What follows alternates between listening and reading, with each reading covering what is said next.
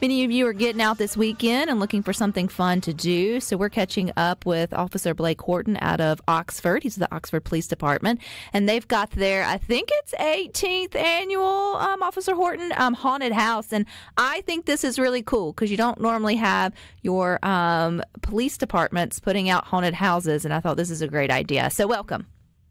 Yes, thank you for having me, Rebecca. So how did this happen 18 years ago? Why did the Oxford Police Department decide, you know what we need? We need a haunted house. Well, it's to give back to the community. We pride ourselves on community relations and giving back to the city we live in. And so all of the money that we raise, we give back and implement it into charity organizations here in town. Oh, that's cool. Do y'all pick a different one each year, or do y'all kind of hone in on one or two over the last 18 years? One for sure I focus on, and that is Night to Shine. That's the Tim Tebow Foundation. I always sponsor 20 kids.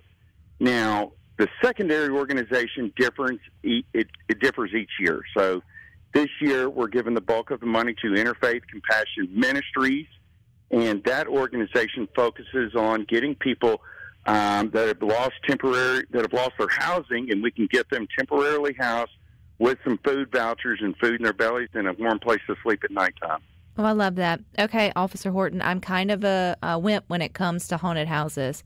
Is it like the scary level? Is it like small, medium, or large? Well, I've been working on it 2 months, and I am a horror fan. It is scary.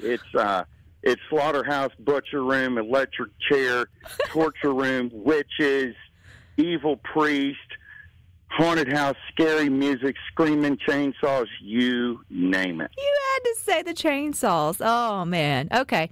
So, but this is the time of year, and this is what folks are coming out for, and they enjoy. And for whatever reason, when I walk through one, I just forget that it's fake, and then I just assume I'm going to die. And then you get over it, and then all is sort of well with it. But how long does it last? Like, kind of set us up. If we come out for the haunted house there in Oxford, where's it at? And then what should we know? All right, what should you know? It's $5 cash only. We don't do Venmo or PayPal, so you got to have cash. Location, Highway 7 South, turn at the fire department. You'll see the OPD haunted house sign out there, and just look to the right. You'll see all the cars. You'll see the Exchange Club's trailer set up selling hamburgers. You'll see the line of people. That's the spot. That's the spot. How long does it take a group to go? Do you go through as a group? Is it like two at a time? Yeah. Yes. All right, so let me get the time. Starts at 6, ends at 9, but if people are still going, we're still rocking and rolling. Time frame to get through the haunted house, probably take you 20 minutes. We do groups. We've got about 10 firefighters that are taking groups through each time, so we're rocking and rolling.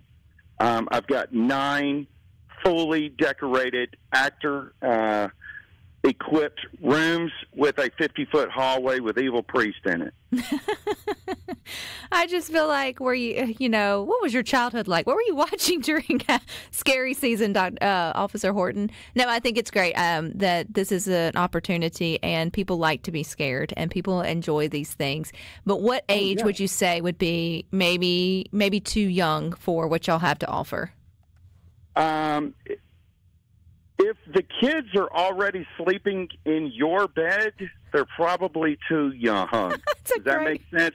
Yes. This haunted house is going to keep them in your parents' bed. I gotcha. I love it. It sounds like you pride yourself, though, and this is your baby, right, Officer Horton? Like you have thought this through. You've come it up. So where do you get your inspiration? Are you out traveling, going to other haunted houses, watching scary movies, going to all the Halloween pop-up shops? Where are you getting your inspiration for this?